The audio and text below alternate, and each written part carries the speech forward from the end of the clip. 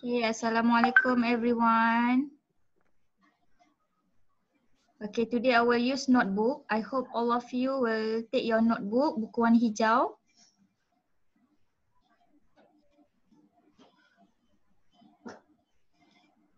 Today teacher will use notebook. I hope you can take your notebook. Buku warna hijau, buku tulis.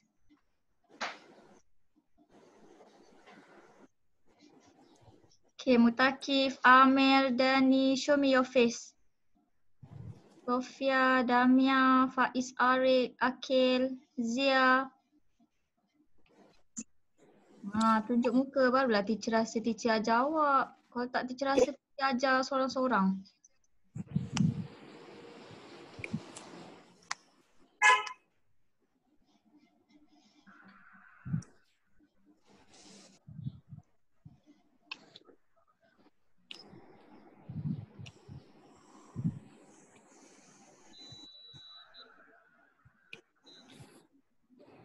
Buka nota yang warna hijau tu. Because today we will learn a new topic. So I will give you notes. Okay, I think we should start now. Okay, before we start, let's recite doa first together. 1, 2, 3. Bismillahirrahmanirrahim. Allahumma aftah alaina hikmataka wa anshur alaina min khazain rahmatika ya arhamar rahimin. Rabbi shrah li sadri wa yassir li amri wahlul 'uqdatam min lisani yafqahu qawli. Rabbi zidni ilman warzuqni fahman. Amin.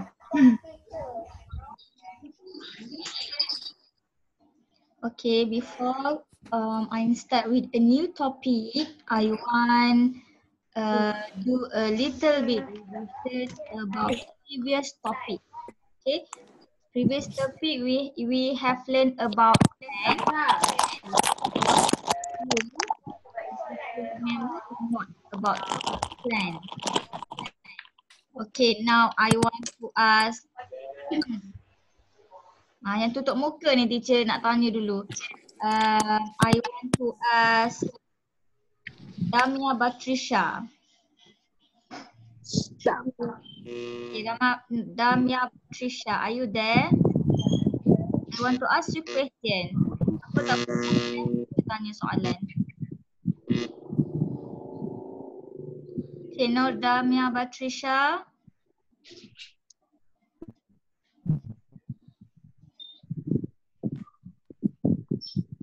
Ada ke tak Damia Batrisha? That's why I ask you to open your video so that I know you are there and you listening to me. Okay. So yang tak buka, I want to ask Faiz Arik. Faiz Arik, can you hear me?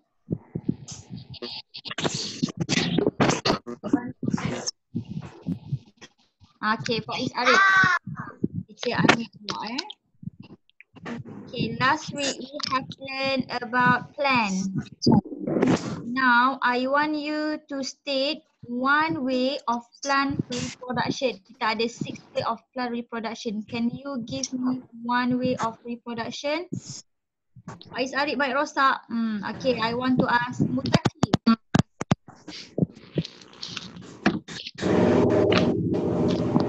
Mutaki, hear me? Give me one way of plant reproduction. Kita ada belajar 6 way of plant reproduction. Give me one, Mutakif.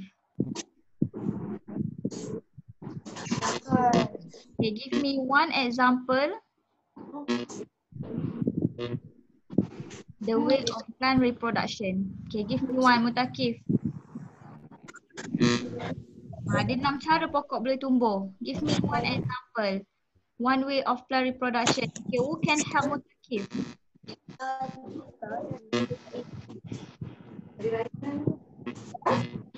Yes, thank you. Give me one way of plant reproduction. Ada 6 cara pokok tumbuh. Bagi tahu teacher 1.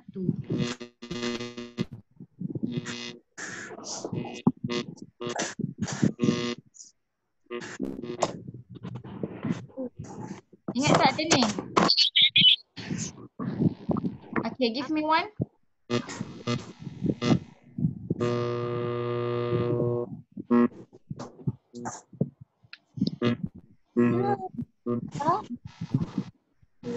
Teacher tanya semua tak jawab. Okay. So I think I have to do revision.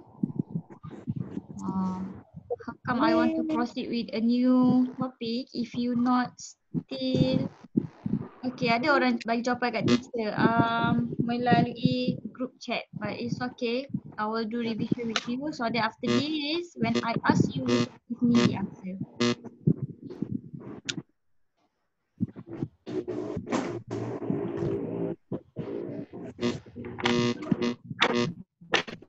Okay, remember there are six ways of plant reproduction. Okay. I think I have to mute all. Wait,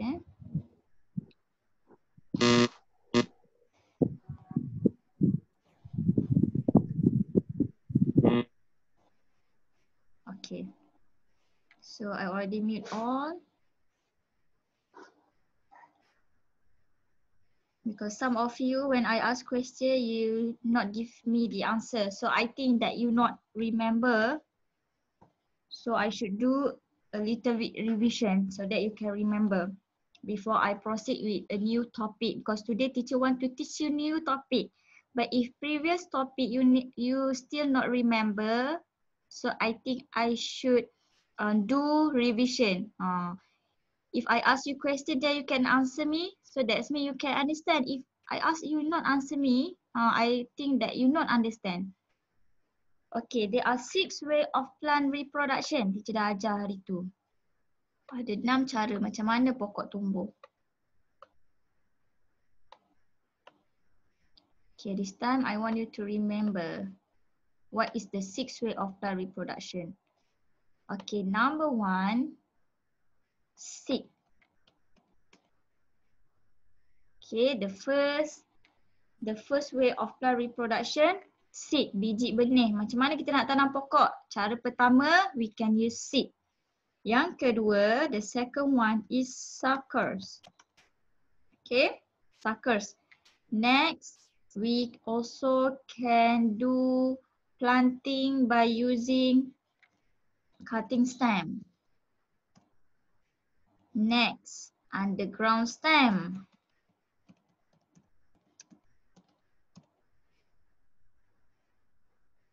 Next, spores.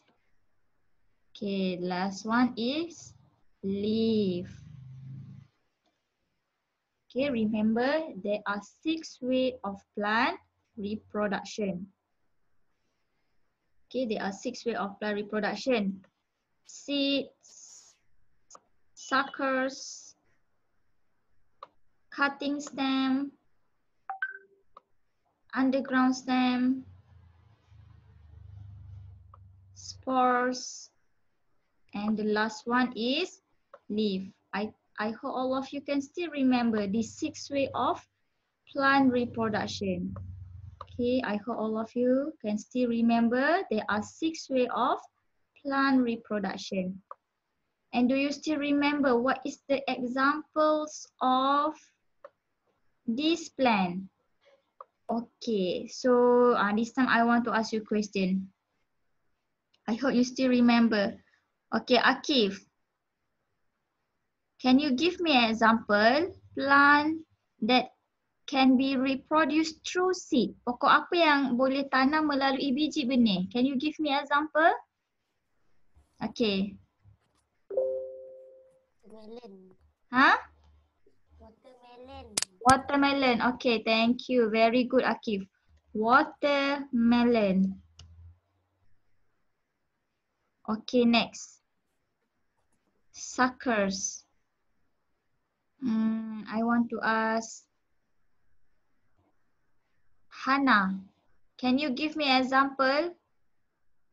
plant that can be reproduced through suckers. Pokok apa?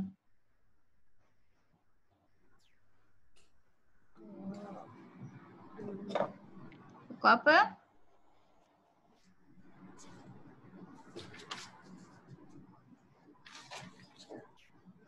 Cari.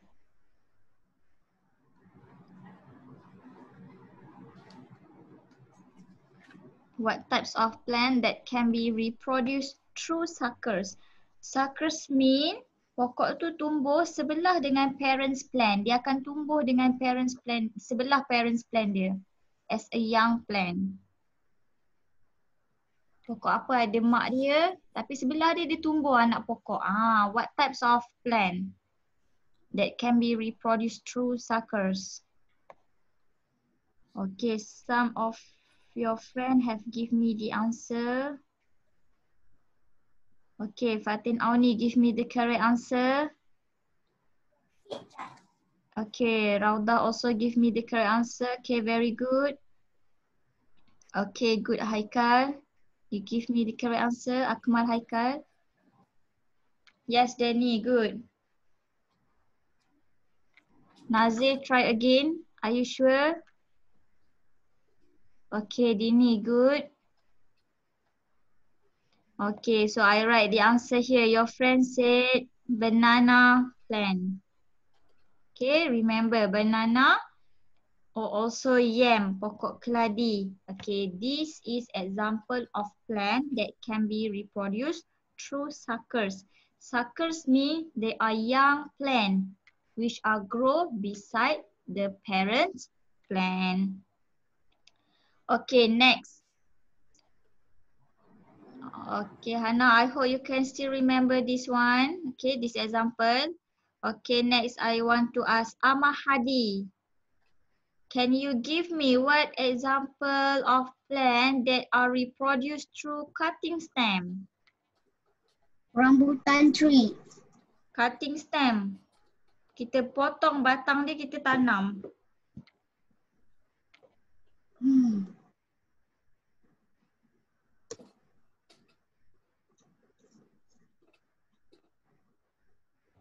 Kita tanam batang dia.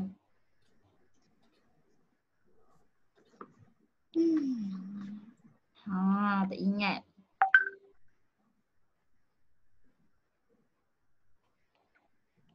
Okay, spinach, I give you examples. Water spinach, okay, can be reproduced through cutting stem. Yes, very good, Dani. Rose, and then pokok bunga rose, and then tapioca, pokok ubi kayu. Okay, that is, yes, very good. Basil, Fatin Auni told me basil. Okay, this is an example of plant that can be reproduced through cutting stem. Maksudnya kita potong batang dia, kita tanam. So they will grow as a new plant. Tak semua pokok, contohnya yang ada batang macam rambutan, your friend said. Tak semua pokok kita ambil batang, kita tanam, dia tumbuh. Tak semua pokok. Okay, next. Can you give me example what plant that can be reproduced through underground stem? Okay, this time I want to ask. Okay. Okay, Zia Azahra said potato. Very good, Zia. Thank you. Potato. Okay, pokok apa lagi yang semuanya dia tumbuh di bawah tanah? Okay, good. Rania said carrot. Okay, this type of plant are underground stem. Kalau perasan buah apa yang ada bawah tanah tu, okay, that mean that plant are reproduced through underground stem. Contohnya carrot, potato, dia tumbuh bawah tanah. Yes, onion, dia tumbuh bawah tanah. So that mean they are underground stem. Tapioca also underground stem sebab ubi dia ada bawah tanah. Okay, tapioca can be reproduced through two ways. Okay. Okay, next. Can you give me example of plant that can be reproduced through spores? spores. Okay, good. Dini, Fatin, Auni, Rauda, you give me a good example. Okay, mushroom. Next one. Okay, this is the example of plant that can be reproduced through spores. Spores ni means dia adalah debu-debu yang kecil. They will underside of leaf. So bila angin tiup, dia akan terbang and they will grow as a new plant. Okay, the last one, leaf. Can you give me an example of plant that can be reproduced through leaf?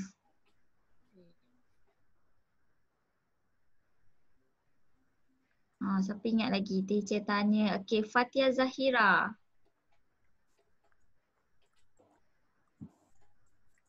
Okay, Rauda, Danny, you give me a good example. Very good. Fatia Zahira, can you give me example?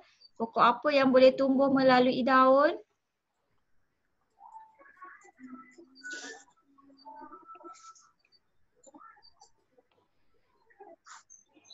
Mango. Mango. Try again. Daun dia kita tanam tumbuh pokok. Mango ada biji, dia akan guna biji. Okay, your friend give me the answer. Danny and Rauda give me a correct answer. Okay, example of plant that can be reproduced through leaf is snake plant. Aloe vera. Dia tak ada batang. Okay, this is example of plant that are reproduced through leaf. Dia tak ada batang pun pokok ni. Dia ada daun saja. So they will reproduce through leaf. Okay, I hope you can remember the 6 way of plant reproduction. Okay, if I ask you to copy this note, can you copy my note? Kalau teacher suruh salin, boleh tak? Okay, so I want you to take your green book, ambil buku warna hijau, salin ni. Salin dalam buku warna hijau. Don't forget to write the date and day for today. So today is 6 July 2020.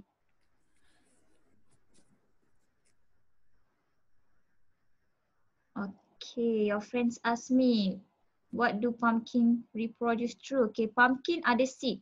So pumpkin they reproduce through seed. Apa-apa buah dalam dia ada seed, so awak boleh guna seed tu untuk tanam pokok.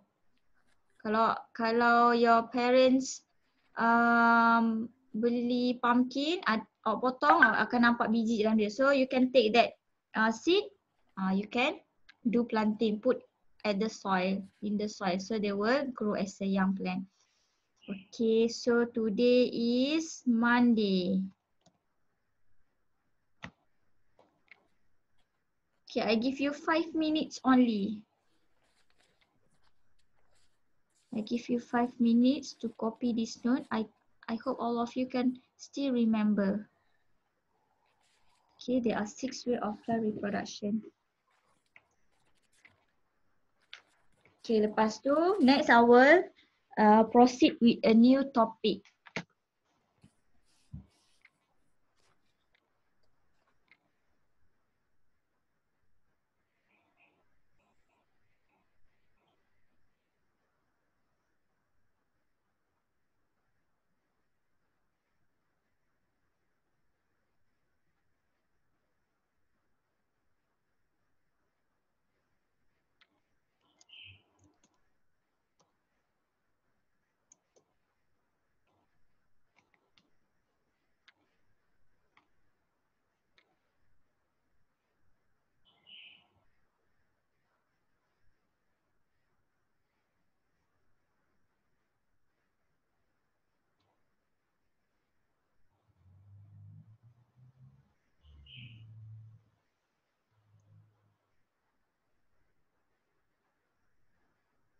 Okay, Dini done. Good. I give you another 3 minutes. Okay, make a mapping map like I did.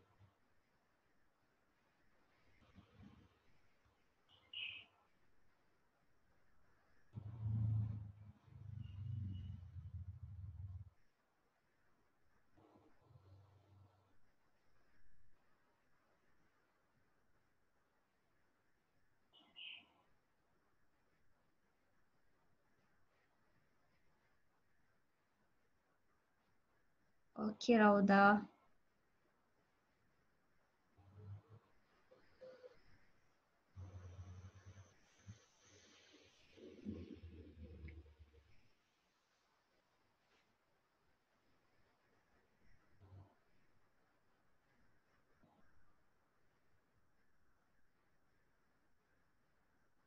Okay, 2 minutes left.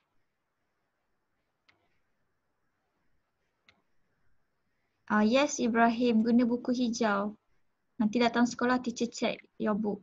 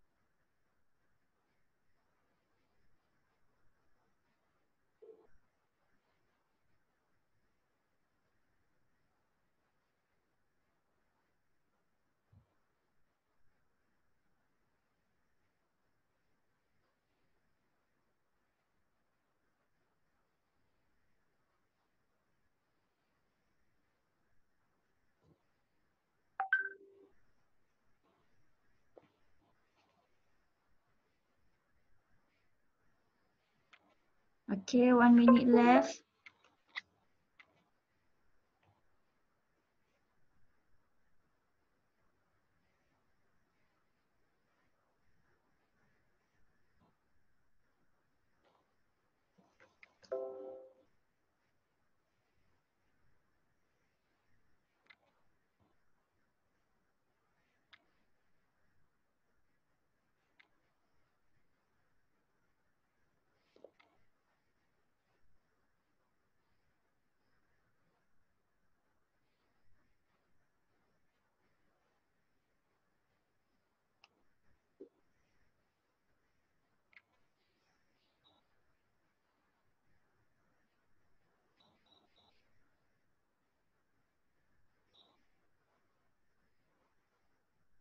Okay, your friend asked me, teacher, what is fern?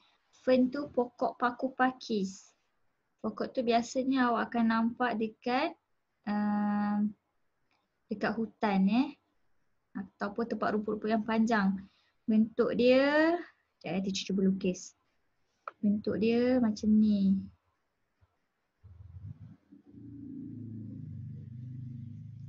Dia adalah rumput yang paku pakis.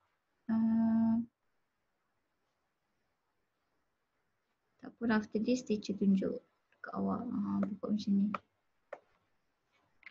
Lepas tu underside the leaf dia ada spores. Spores bintik-bintik ni. Sebab tu kadang-kadang okay, kita tak tanam pun dia tumbuh because spores ni bila angin tiup dia akan jatuh dekat tempat lain. So bila dia jatuh kat tempat lain dia akan tumbuh a new plant. So any plant that are from spores, awak tak tanam pun awak tiba-tiba nampak dia tumbuh. Macam mana boleh tumbuh? Because of these spores. Okay, spores ni is very ringan, very light. So bila angin tiup dia akan terbang. So bila terbang jatuh kat tanah, they will grow as a young plant.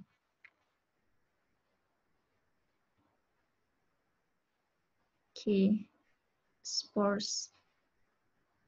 Okay, I already share my slide at Virtual Mustafa. Okay, you can see my slide. At my slide, I have shown you example of plant. I have shown you the picture so that you know. Okay, this is fern. This is aloe vera. This is basil. This is onion, potato. So ada banyak example teacher tunjuk dalam slide teacher. Ataupun boleh tengok dalam YouTube teacher. Okay, everyone done. Very good. So I think we should proceed with a new topic. So today teacher will teach you a new topic. Our new topic is density. Okay, I think this is very new for you. Density. And what is density? I hope you can concentrate on this new topic. Okay, siapa yang belum siap, after this, I will upload this video in Virtual Mustafa. So kalau belum siap nanti, awak tengok balik video tu and then you copy the notes. Okay, I will stop share here. Okay, now I will share my screen on our new topic today. We will learn about density.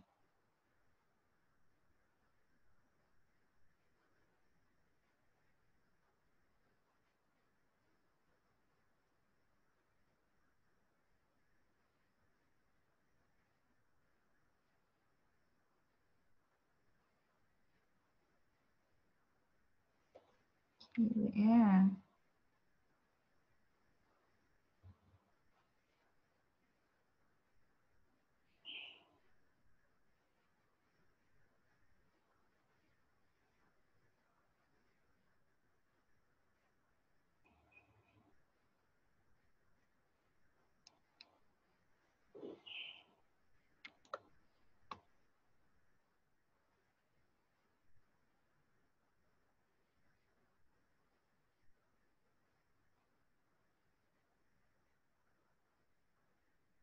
Okay, this is our topic for today, density. Okay, wait for a while.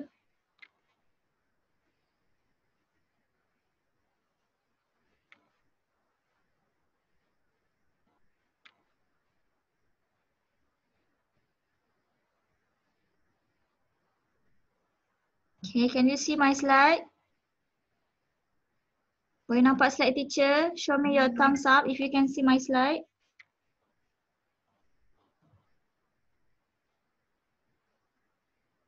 Okay, Zia, nampak tak slide teacher?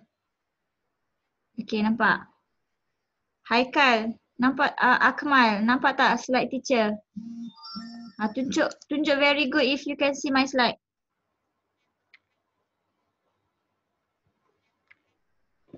Okay, thank you.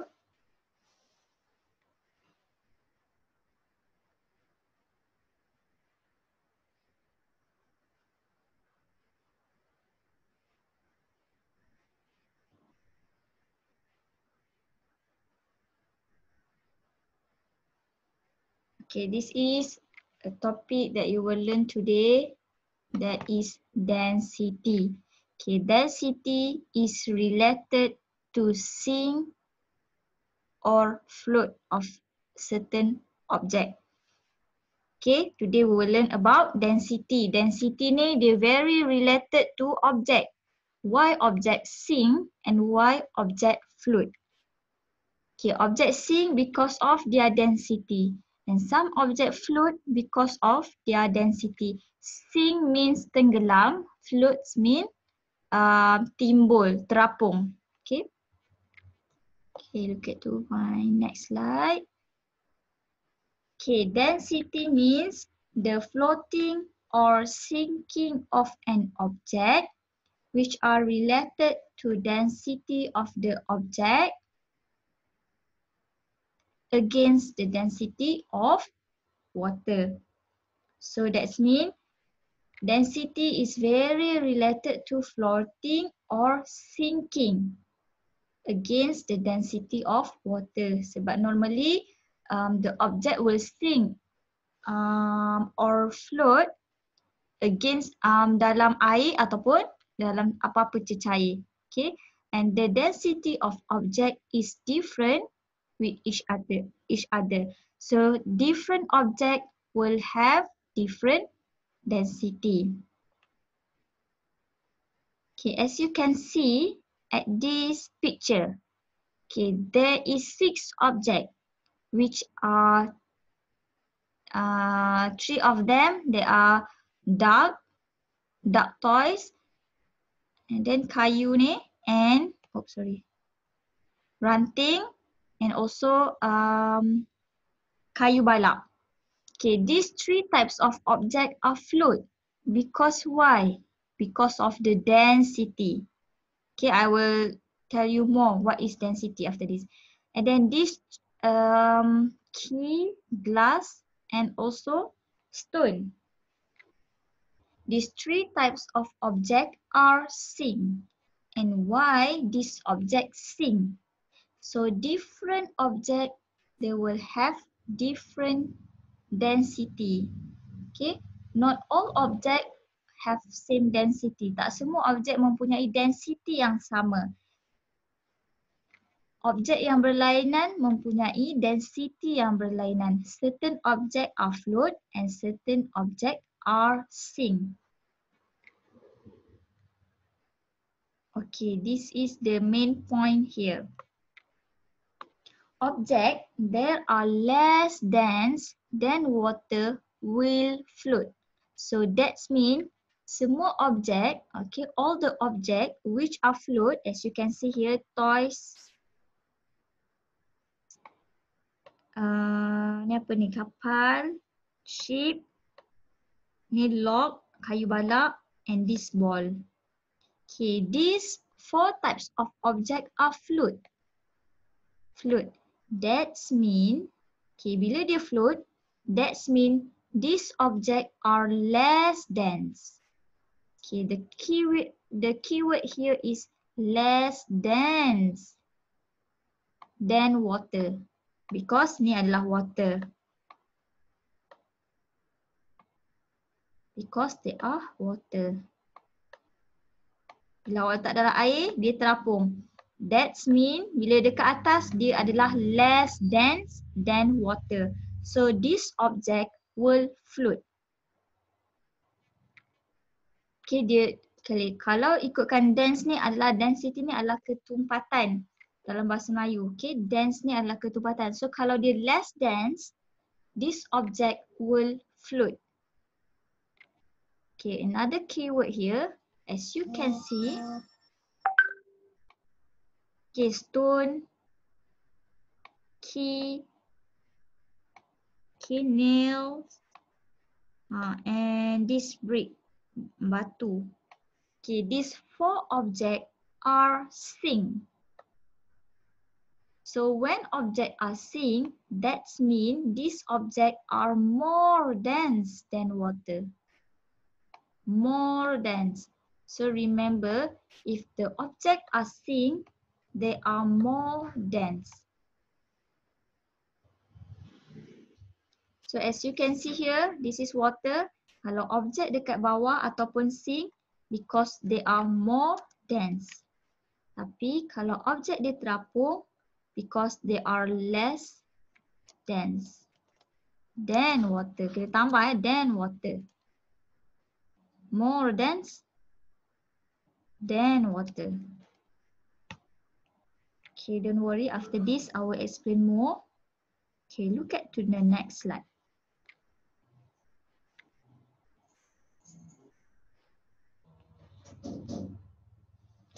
Okay, this object. Okay, this is plastic. Duck toys. Wood. Oh, this one cork. Cork means gabus. Okay, gabus yang bentuk dia macam, biasanya dia ada dekat botol ya, ni botol. Atasnya ada cork, gabus. Ni botol. Okay, cork tu adalah gabus atas ni yang kita tutup botol. Okay. So these three types of object, they are float. So bila dia float, that means they are less dense. So the keyword here, if the object are float, that means the object are less dense.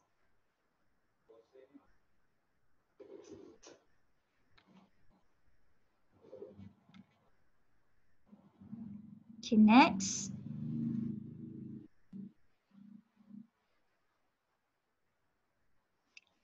As you can see, this example object sink. Bila dia sink, that means the object are more dense.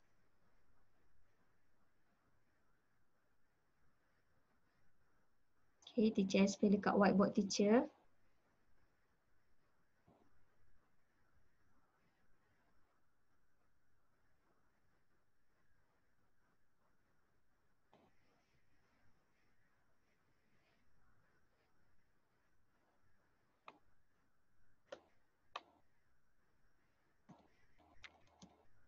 Okay, today topic is about density.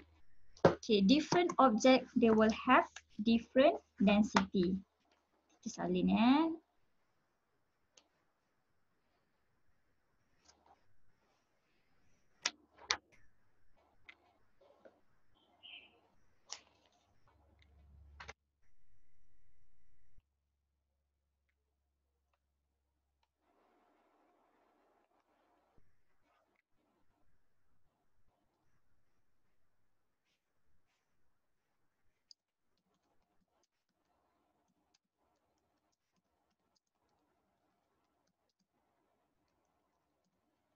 Okay, remember different object, they will have different density.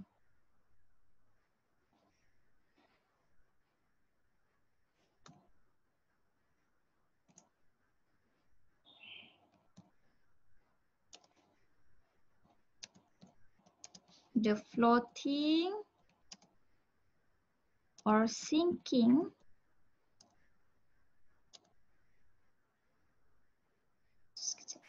the floating or sinking.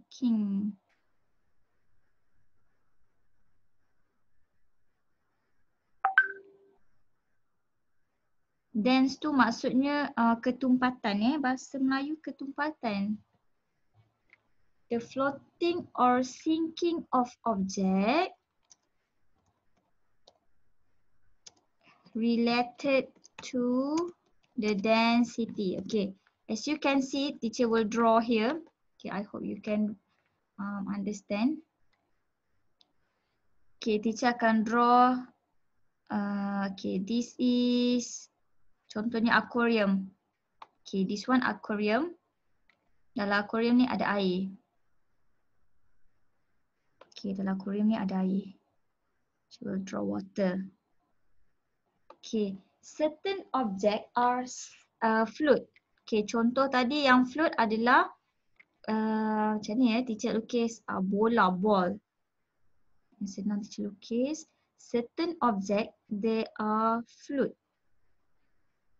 Okay, ada ball kat sini. Okay, this one ball. And also teacher lukis kayu balak. Okay, macam okay ni.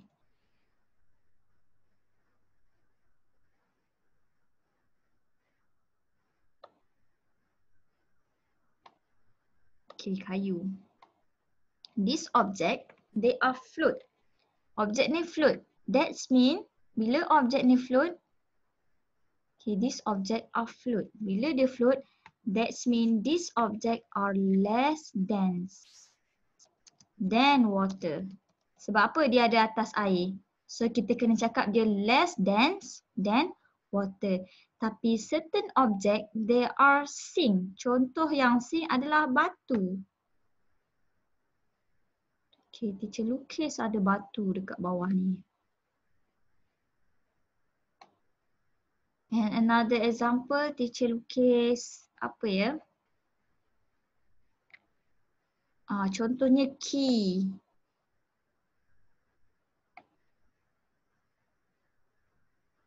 Key. Contohnya key, kunci.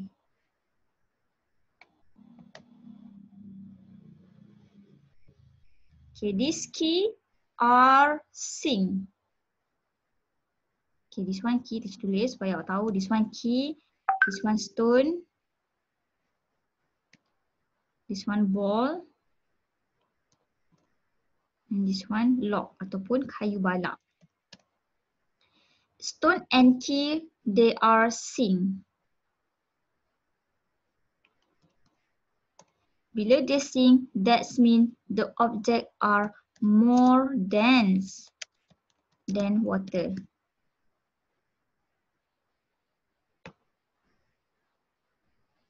Okay, now can you understand about the density?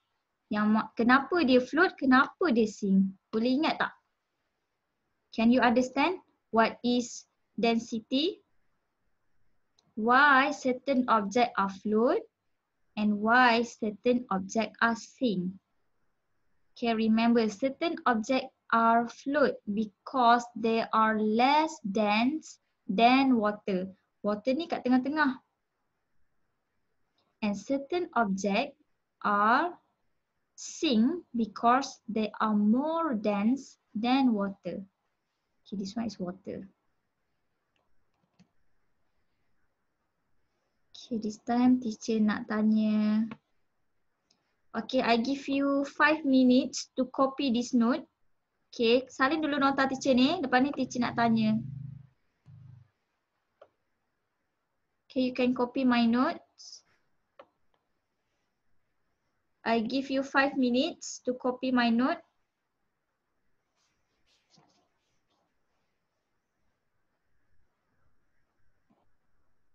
Okay, this one is new for you. Last time you have learned about sing and flute. Tapi this time,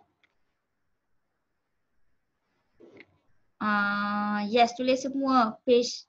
Okay, kalau boleh page lain because this is a new topic. Tulis density ni besar-besar. Tulis dekat page lain sebab this one is a new topic. Kalau boleh, tulis. Okay, density. Last time, if I'm not mistaken, when you are primary 2, you have learned about objects which are flute, which are sing. But now, you will learn why the object sing, why that object flute. Okay, you just remember any object they are flute because the object are less dense. Dia kurang dense daripada air. While object they are sing yang tenggelam disebabkan oleh because they are more dense. Dia lebih tumpat daripada water. Yes, salin semua. Sikit je.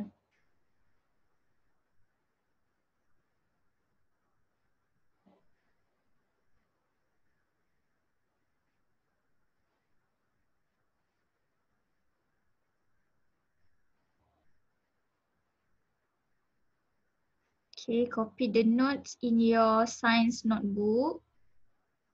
Kalau tak ada science notebook, tulis dalam kertas. Nanti dekat kertas tu tampal dalam buku sains warna hijau.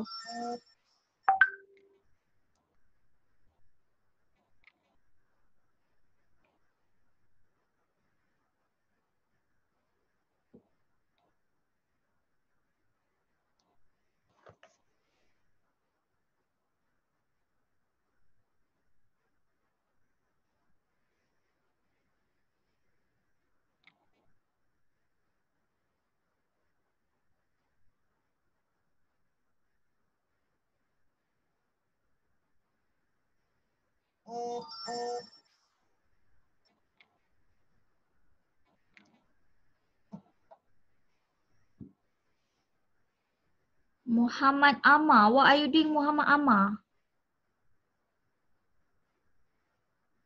Have you copied the notes Muhammad Amar?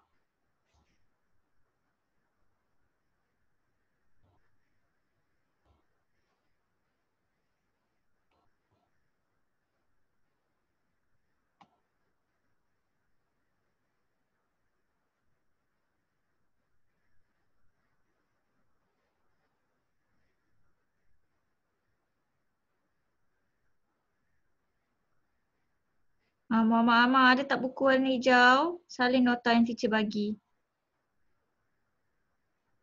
I can see you from here.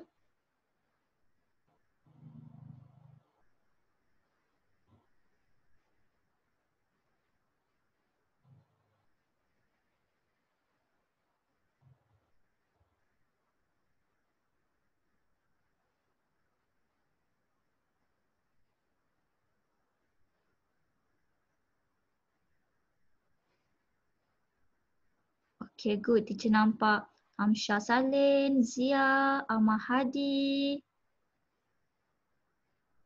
Nazir, Akmal, Hana, Rania, Akif, Mutakif. Okay, Fatin Auni done. Very good. Okay, you have 3 minutes left.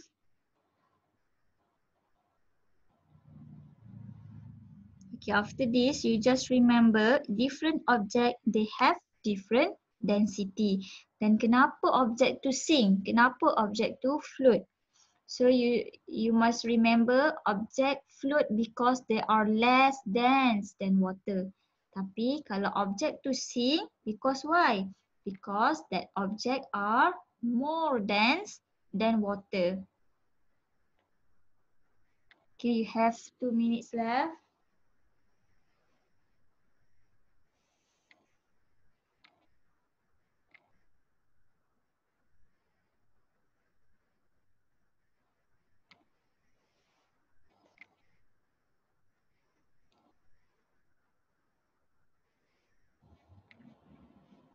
Okay, there are many objects. They can be float, they can be sink.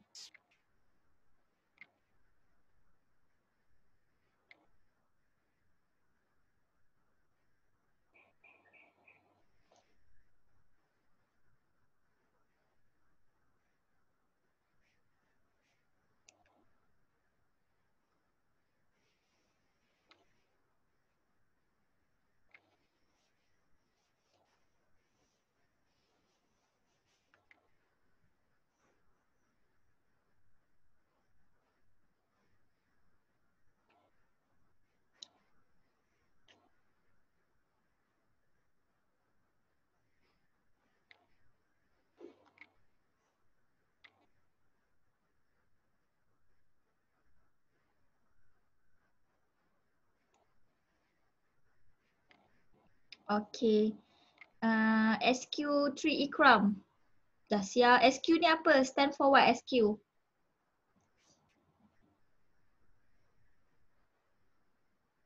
SQ ni nama apa? Teacher, oh Sofia. Sofia Kasrina. Teacher dah tak ingat dah.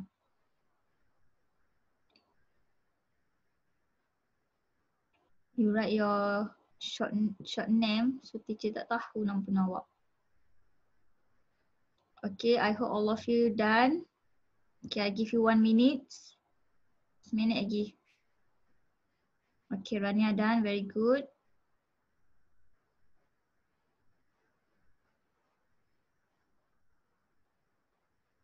Okay, siapa yang dah siap? Yes, boleh Rauda. Okay, siapa yang dah siap? Okay, I want you to think one object which are float and one object which are sink. Okay, teacher akan tanya seorang-seorang. Okay, contohnya awak fikir apa contoh yang objek dia float? Apa contoh yang objek dia sink?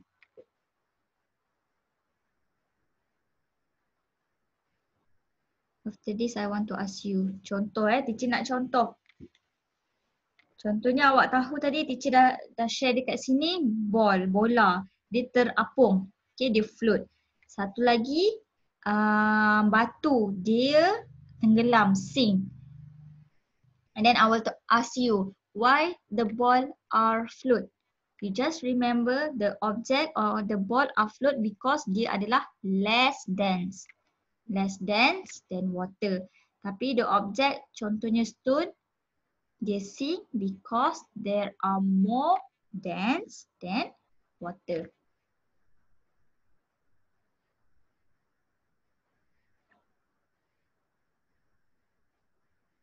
Okay, Ahmad Nazir dah. Teacher tunggu lagi 2 orang. Siapa yang type dekat group chat ni dah, maksudnya most of you have done. Okay, if you done, you just write done at group chat. Okay, Ibrahim done. Okay, lagi seorang. If you write done, I will assume that most of you done. Okay, Akbar also done. Okay, Nazir done. Okay, good. So after this, I want to ask you one by one. Yes, Mutakif done. I want to ask you one by one. Think one object which are float and one object they are sink. Okay, bagi satu contoh dekat teacher. Teacher nak, yes, Ibrahim dah angkat tangan awal-awal. Yes, Ibrahim. Give me example. Teacher lukis aquarium dulu, okay? Give me example objek yang Float. Okay, ni aku dalam teacher. Okay, bagi satu contoh dekat teacher yang float. Sorry. Kapal. Kapal. Okay, good. Teacher tulis air dulu. Lukis air dulu. Sekejap.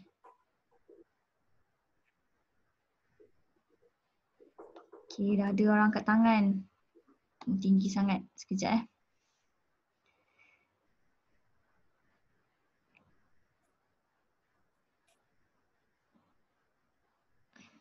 teacher nak lukis pun take time. Okay. Okay, ni air. Kawan awak cakap kapal. Ataupun ship. Teacher tak lukis susah nak lukis. Okay, ship. Okay, kenapa this ship are float? Is float. Kenapa? Ibrahim.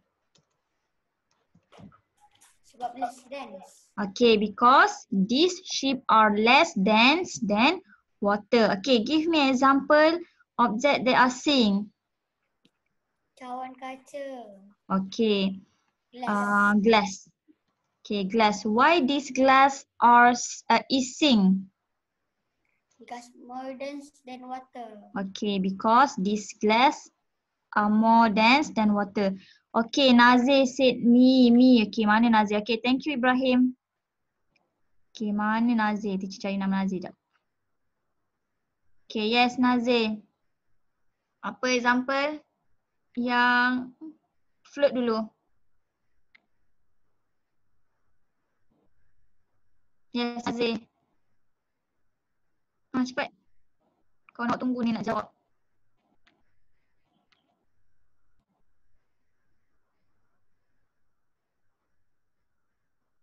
Kat tangan tapi tak jawab Nazir ni. Okay, Denny. Tayar kereta. Tayar kereta tenggelam ke? Timbul? Timbul. Okay. Tayar. Sebab dia getah. Tayar. Okay, why this tayar are float? Sebab kejap. less dense than water. Okay, very good. These tire are float because less dense than water. Okay, another example. Object they are sink.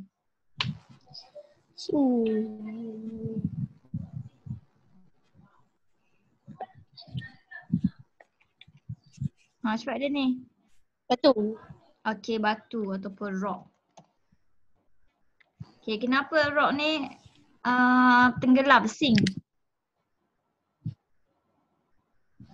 More dense than water. Okay, very good.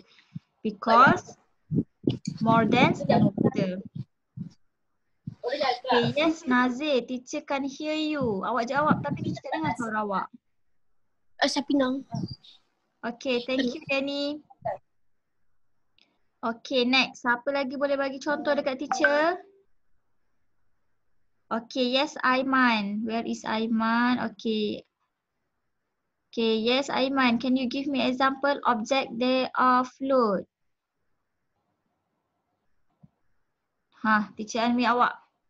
Okay, what is your answer Aiman?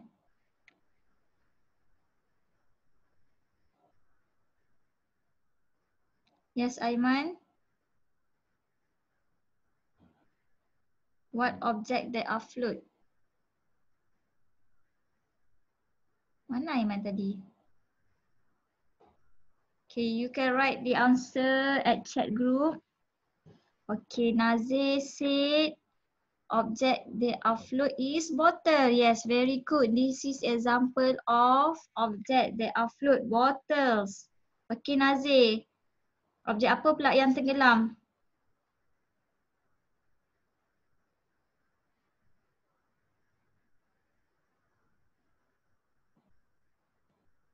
Okay, yes, Fatin Auni. Okay, Fatin Auni, give me your answer. Objek yang float.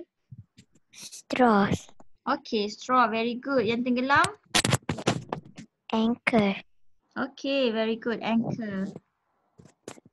Anchor ni yang dekat kapal tu. dia anchor ni kita panggil bahasa Melayu dia sauh, dia dekat dengan kapal. Biasanya kalau kapal berlabuh dia akan balik anchor. So anchor tu akan tenggelam atau sink dalam laut. Jadi bila ship dekat atas dia tak boleh bergerak sebab ada anchor dekat bawah. Okay, Aiman Naufal said yang sink tadi adalah bowling. Yes, bowling tu berat. Bowling. Dia macam daripada iron kan. Dia berat. So they will sink. Teacher salah eja straw ni. Okay, teacher berperasan. Okay, dia ni. Okay, mutakif. After this, Nik Zarif Okay, mutakif. Straw. Okay, mutakif. Where is mutakif? Teacher will unmute awak. Mana mutakif? Okay, yes, mutakif. What is example of object that are float? Ball. Ball. Okay, yang sink? Yang tenggelam? Diamond. Diamond. Okay, seorang lagi. Siapa tadi angkat tangan? Zarif. Nik Zarif. Where is Nik Zarif? Okay, yes, Nik Zarif. Give me example. One object that are float. Ducky toy. Okay, duckling toys tadi tu. Duckling toys. Okay, yang sink? Brick. Brick. Okay, kayu butter. Batu butter tadi. Okay, next. Why duckling toys are sink? Why duckling toys float? Kenapa dia float? Siapa nak jawab? Kenapa this object float? Siapa angkat tangan? Yes, Amar Hadi. Kenapa duckling toys float?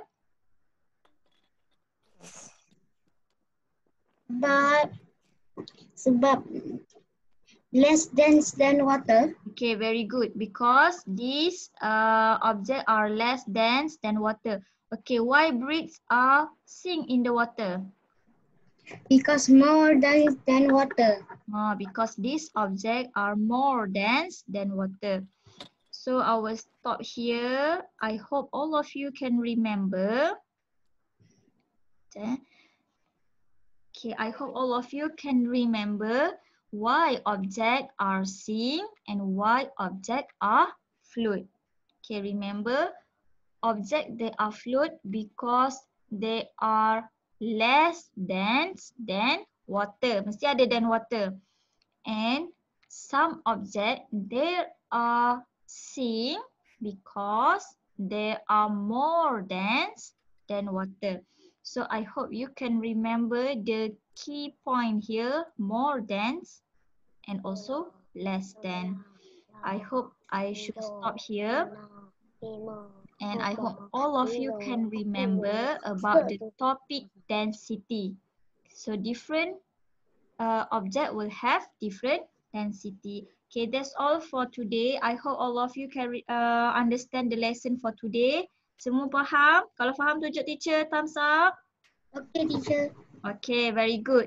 So siapa yang belum sempat salin teacher punya nota, nanti awak tengok balik video teacher and then awak salin. Okay, that's all for today. Let's recite surah Wal-As and tasbih kifarah. Subhanallahumma wa bihamdika asyhadu an la ilaha illa anta astaghfiruka wa atubu insana lafi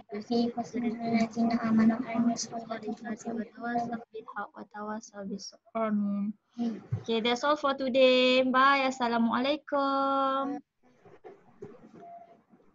Okay, bye.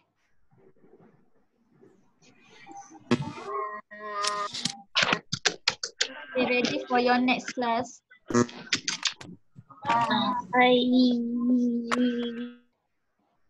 Okay, I will end Bye. the meeting today.